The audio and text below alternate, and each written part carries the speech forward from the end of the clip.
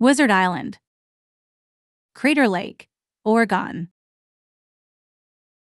The crater was named the Witch's Cauldron by William Gladstone Steele in 1885, who also gave Wizard Island its name at the same time.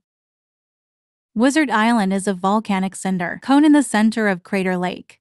It is a nexus between life and afterlife, formed by a battle between two powerful spirits.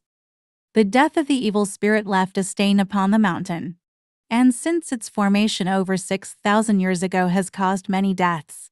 Those who die on Crater Lake remain as ghosts trapped there. Due to the nature of the island, camping is prohibited. Rangers will often report campfires burning on Wizard Island, but upon inspection, no sign of campers or scorch marks on the ground will be found.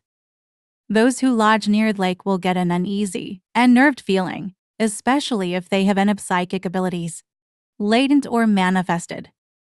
Many have died while hiking the steep slopes round the Crater Lake area, and the land has seen a statistically unusual amount of plane crashes, car wrecks, recreational accidents, suicides, and murders. All those who die around Crater Lake will find themselves as ghosts, forever trapped between worlds on Wizard Island.